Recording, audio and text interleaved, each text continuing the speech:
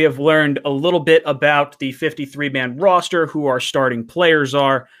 We could bring that up in a little bit, but I want to talk a little bit about you guys and week one and how we're kind of feeling for the Jets versus Panthers. Oh, now I got this over my face. Move it over here, Ryan. Jets versus Panthers. Nice. So, Greenby, let me throw it to you first. What are you feeling with this whole, week one matchup? Zach Wilson's first game. Well, it's funny, man. I've been really positive for a long time, but as we inch closer and I start to really look at matchups, I'm just getting a little bit, I think I'm landing a little bit more in a realistic place, which is I have concerns. Now I'm still very, very psyched. And I think McCaffrey might be rusty. There's lots of positives for us, but the truth is that we're about to start a whole mess of rookies under rookie head coach. And it's going to be interesting. Now, like I said, I'm ultimately very, very positive. I think we're going to play well. I can't wait to see Salah's passion kind of translate to the field. But yeah, I'm a little concerned right about now. Matt, how are you feeling about this matchup week one? Mostly good. I really think the Jets front four has the potential to wreak havoc on an offensive line that just really isn't good, especially on the interior. So from that aspect, I am excited to see what this defense can drum up, even without, Vinny Curry, no Carl Lawson. I understand all that. They'll still be, developing a pass rush here. I saw a tweet. I forget who it was. I think it was actually someone who writes for PFF. But they said of the Jets' 7 cornerbacks on their roster, 6 of them are first or second year players, and none of them were taken earlier than the 5th round, which is frightening. Like that in itself. Like, yeah. I love Bryce Hall. I get it. And there's potential with a lot of other guys, but that is a frightening statement when it comes to the cornerback room. If the Jets front four gets home, then it doesn't matter. But if they struggle to get to Darnold, then it could very well be a long day. Yeah, I'll say this. Them not having their starting guard gives me a little bit of hope off the, the middle of that line. So I'm hoping we can get a lot of pressure early and often on this team. I think Quinnen Williams, Rankins, these guys could feast, send some pressure up the A-gap, and really hope that you can rattle Sam, because if you get some pressure on Sam like we've seen in New York, he's going to start throwing off his back foot. He's going to start making mistakes, and that's where we could win. Our secondary, like you guys alluded to, I don't want to say not the best, but definitely there's a lot of youth. There's a lot of room for improvement, a lot of room for growth. The stat that still jumps out to me, aside from Hardy, who's going to be mainly used on special teams, the dead cap hit for Trumaine Johnson is worth more than the salaries of all our other corners. And that just goes to tell you, when you have really late round picks and kind of no-name guys back there, it's going to be interesting to see what happens. This defense is really predicated on the pass rush, and I'm curious to see if we end up getting that type of pass rush without Vinny Curry and without Carl Lawson. Let's see. How do I get my face? Boom, we're over here. That doesn't look good. All right. John Rogers says, morning legends. Would you rather Jets lose but Zach is fantastic, or Jets win and Zach makes some mistakes? What would you guys say? How does this go? Sorry, I'm just going to play around with this one. We'll do this. So, Matt, what are your thoughts? Would you rather Zach Wilson look fantastic, or look fantastic in a Jets loss, or have him make some mistakes but the Jets win? I have follow-up questions for John. Number one, is this just for this game or the entirety of the season? Number two, how well does Sam Darnold play in this scenario? But despite the answer to either of those two questions, I am leaning more towards just winning. I wasn't that the old Al Davis quote, "Just win, baby." So I will take a win, even if it means that Wilson doesn't look great, because there are still 16 more games where he can look good, and you're already out to a 1-0 start. Green Bean, what about you? What would you prefer? Would you rather Zach Wilson look fantastic in a loss or him look shaky in a win? Look, number one, I think it's a really interesting question. It's what we call thought-provoking, and I think that's cool. So thank you. I think if Zach Wilson looked excellent or fantastic was the word, like let's say he throws for 330, 2-3 touchdowns, and then Sam Darnold is over there throwing up clams, but we just happen to lose by a point, I think I would be okay with that, showing the progress and still going on that root for a pick thing that I'm going to do later in the year that I'm so excited about. So I don't know. I think I might be happier. I want to win, but I think just given those two options, like Zach looking like trash and winning, I don't know. I'd rather just know my quarterback's on the right path and that wins will come, I think. Yeah. I think for me, you obviously want to win, but if there was a game that I want Zach Wilson to just go off and look fantastic, it's week 1. Like if we wind up losing because we miss a field goal, like it depends how we lose. If it's like something stupid on like a fumble from a running back or a muffed punt or a late field goal or something like that, I would almost be okay with that. As much as I want to win, I'd rather Wilson look legit in a game where we're facing our former quarterback, because I don't want to sit all throughout this week and just hear all the talking heads go, no, they should have kept Sam Darnold. They should have traded back. There's no way they should have taken Wilson. We know that's the wrong decision either way. Like, us as fans understand that the right decision was to move on from Sam Darnold and get the 5-year rookie contract with the new head coach and kind of clean the slate. But that doesn't change the fact that everyone and their mother is going to be bashing the Jets if that happens. Right. So Well, it's really, like Matt, it's like Matt said on Twitter this week. I forget exactly how you said it. I'll paraphrase, but he's like, yeah, man, it's going to be ugly around here. Like if Sam happens to look better, Zach looks bad, any of that stuff goes on, it's going to be rough. Overreaction City. I can't wait. Guys, for every 25 likes, we get, you know what? I don't know if Nightbot knows how to do this. I'll try. We'll see if Nightbot knows how to do this with this new setup. For every 25 likes we get, we're going to pick a qualifier to win a shirt at the end of the stream. So all you have to do is drop a like. What are we at right now? We got 66 likes, so we could pick 3 qualifiers. We're up to 82. Let's see. Let me throw some Nightbot action in there. See how this works. Hopefully this audio and visual is a little bit better than the last few streams have been with this setup. Nightbot. David Agni, you are going to be a qualifier. Nice to see that pop up. Go with, what do we got to get? We got to get 4 more. Get 4 more. And let's see if I can rapid fire Nightbot or if I make it go haywire. May not work that way. Yeah. Come on, Nightbot. Oh, all right. We got a Richard Stafford. Then we got Kurt Mercer. Write him down. I think it worked. Now I just got to figure out where that last one is. Come on, Nightbot. Give me one more. Will we get it? Throw another one in there. Yeah, I see you guys saying, oh, man, non-subscribers. No, unfortunately, it's a Nightbot bot. Or it's a Twitch bot. Yeah. Mm-hmm. Dean 31395. All right, so we got 4 qualifiers right now. We'll keep an eye on that as we go. We'll pick some more qualifiers throughout the night.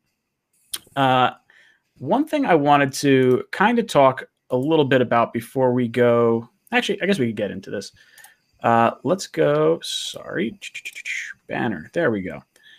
Let's talk about our offense in terms of what you'd like to see this upcoming week. Where do we want to be? Do we want to see a lot of run? Do we want to see a lot of pass? Where are we looking? Matt, I'll throw it to you first. I think they will try to establish the run first. And I know that Tevin Coleman was listed as the starting running back, but no one panic. I don't think he is going to be the bell cow on this team. I think they're going to mix it up a lot. I know Michael Carter was like running back 57 on this depth chart, but I also don't think that's going to matter either. I did a video today on why I think Elijah Moore is going to have a big week. And the reason behind that, which I guess is what I'll get into with what I think is going to happen with the offense. While Corey Davis has proven in the preseason that he's a nice safety blanket, especially on third down for Zach Wilson, I think Carolina is going to really put their energy in trying to shut him down and Crowder if he plays, because they're like the well-known, established guys where Moore, there's no tape on him in the NFL because he hasn't played in the preseason. And the slot corner for Carolina, I'm blanking on his name already. I just did the video a couple hours ago. I can't remember who it is. He's an undrafted free agent from 2020 who played like 4 games. Moral of the story, I think it leans advantage Elijah Moore. So I think he could have a big day from the slot. So yeah, that's a really long-winded answer, but hopefully that helps. Greenby, what about you? What do you want to see from the offense this Sunday? I want to see offensive line domination from play one. I want them to be really focused on establishing, like Matt said, the running game. I want to see this wide zone scheme make their defensive linemen go east to west all day. So they have to start relying on their defensive line rotation, bringing in second and third stringers. That's what I want to see. I want to see Zach, when he does pass, I want to see him to, be able to pass with a defense that is on their heels, like kind of not knowing what's going on. I want them to be respecting the run. So when Zach does start throwing the ball around, he's not being chased around like we've seen Sam Darnold the last 3 years. And I think that's what they're going to do, man. Shanahan's offenses are always predicated on establishing the run. The good news is that it works. It's not just like another team just saying, oh, we want to establish the run. It's like, no, that's what this model of offense does. This is how they do it. This is what they do, and it works. So I just want to see, most importantly, I want to see our offensive line look like we have an offensive line. That's really, I think, the biggest thing for me, too. The offensive line and establishing the running game is going to be absolutely huge. If you could get that push that we saw in the preseason on that left side, and we didn't even get to see Elijah Vera Tucker yet. Like, that's the most exciting thing for me, is I want to just see highways opened up, 5-lane highways. Let our running backs go screaming through there. Let Zach Wilson just have some time. I don't want to see him get hit. I know this Carolina defense is vastly improved from last year, but I have faith that this Jets offense, if they can get the ground game going and they can protect Sam Darnold, they can protect Zach Wilson, I think we're going to be in a really nice spot. I'd love to see Elijah Moore get cooking, like just absolutely go over the top. Like, I don't even know. Like, I'm just excited to see some weapons for the first time in like really a long time, get some actual weapons out on the field and see a competent offense. That was something I liked. I felt like every offensive play that LaFleur called during the starters time period felt like, oh, that makes sense. You see the little bootlegs. You see them shorten the field. You see some play action. Like, this is the stuff we didn't get to see out of Adam Gase. Yeah. Now, I completely agree, though, Ryan. I think, obviously that's a vanilla version of what we're, going to see. But it already looked like something that we're going to be happy with. It already looked like it was light years from what we've been watching for however, even with Jeremy Bates and, and just all the way back, we've had kind of stagnant offenses with little spurts of success. And I think what we've seen from LaFleur already looks like we have the potential to be exciting. I agree. Matt, anything more to add to the offense? Just what you guys, to piggyback off what you were saying, that's a good point to bring up Elijah Vera Tucker getting back in the action. I don't think people really realize just how bad Dan Feeney was and how much of an upgrade it's going to be to both the left tackle and the center to have Elijah there instead of Dan. Sorry, Dan. Yeah. Oh, man. I love watching like the mullet just like waving, but he should be a guy that's reserved for like, you send him out when you want him to pick a fight, but you don't want your starter to get tossed out of the game. He's that kind of guy. That's how I'd look at him. Friggle D, you have been qualified to win a shirt because we've got over that 125 like threshold. The next threshold, 150. We'll pick a qualifier at that point. So let's move on. Let's talk a little bit about the defensive side of the ball. What do we want to see? What do we expect to see out of the defensive side of the ball if you are the New York Jets? Green Bean, I'll start with you. Well, I think we were talking about it a little bit earlier. I think the most important thing, and I want to see it from the first play, is that our defensive line can push this offensive line. We're hearing all these stories about, how banged up they are. They just lost another starter. The guy that's replacing him wouldn't even normally be the guy replacing him, but Deontay Brown's hurt. So they're banged up, and the guys that they have are not all that good outside of Moton on the at the right tackle. I mean, so what I want to see is our guys. This is the supposed strength of our defense.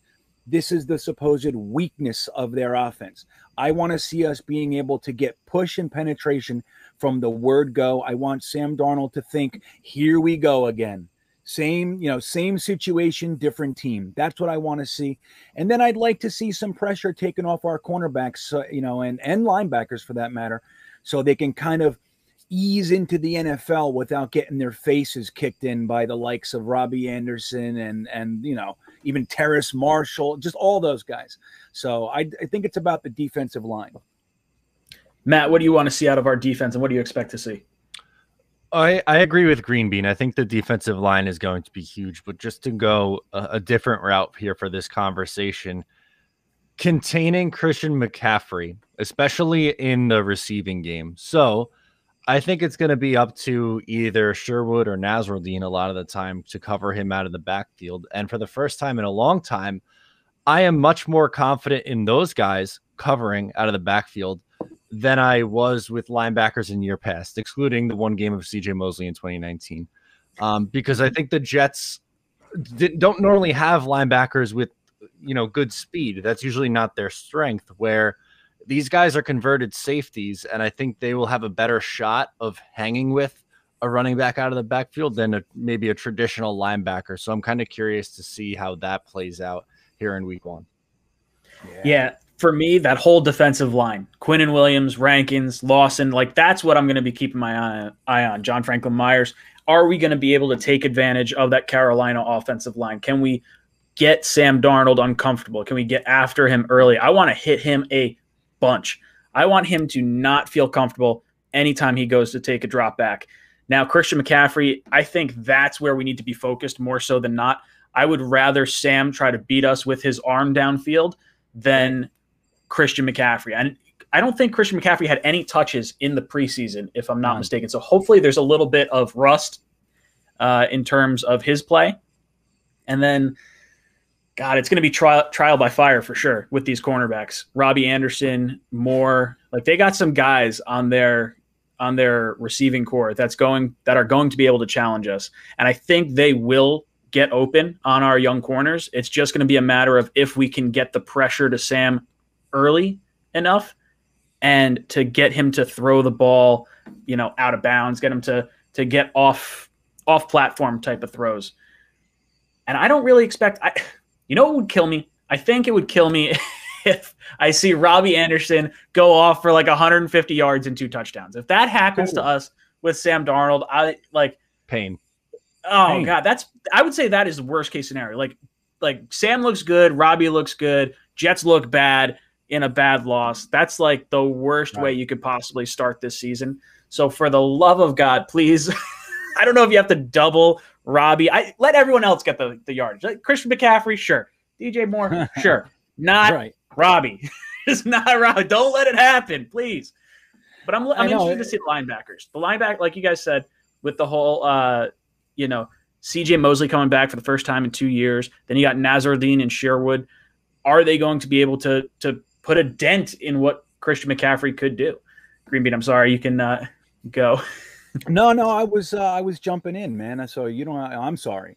But the thing, dude, what we have to do, like you said before, we have to make Sam beat us. Like there's no other game plan here. You have to make Sam beat you. So you bring everybody up, you contest the routes, you play some form of press on their receivers, make everything slower. That's what you have to do. We have young guys all over the place, fast guys. Get up there, push them, delay their routes so the defensive line can rattle Sam. And when you do that, you know, you're giving your defense a better chance to take away the Christian McCaffrey aspect of the game. The Chuba Hubbard, who's another one, man. He's a dangerous little fella. We liked him coming out. So I think that's how you do it, man. You got to be aggressive with this team and make Sam beat you. Matt, anything more to add?